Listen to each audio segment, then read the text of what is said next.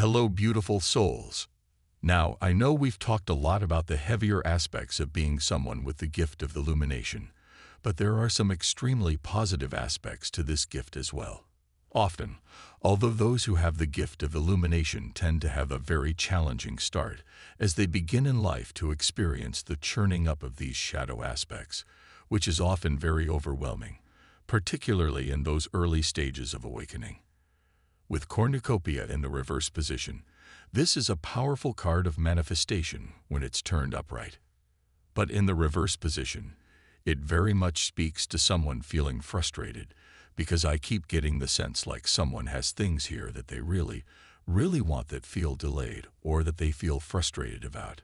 For some of you, again, this could apply to your inner divine masculine essence, but this equally could apply to someone externally who is feeling frustrated by their own life, by feeling clear now about what they want, but feeling as though they don't have the ability to achieve it. There's a lot of overthinking happening here. It's interesting that we also got this thinking woman reversed card on your energy, because I'm feeling almost as though if this is someone external to you, then picking up on their energy, what's going on in their head, their mental chaos may actually be subconsciously affecting you and causing you to suddenly start feeling like your mind is hyperactive or like you're really overthinking. But then once again, we have the Victory card and the World card, those two cards that came out earlier as well. So, I feel that for whoever I'm speaking to here, there is a powerful hidden element of expansion happening here.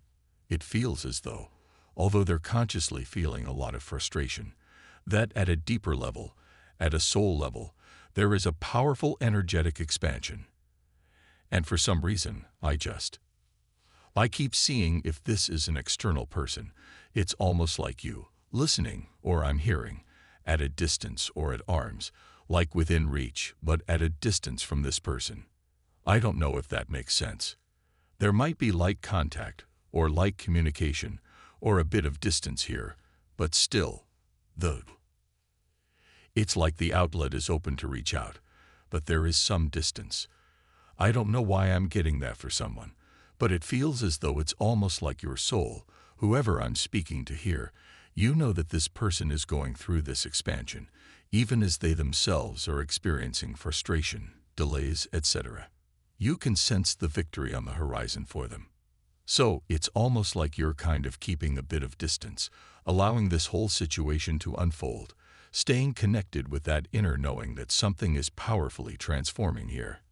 I want to know what this breakthrough is for whoever I'm channeling here. So, I am going to be reshuffling the cards, re-clarifying some of the energy, and I want to know what this victory or breakthrough is here. Type yes if you believe in God. God bless you.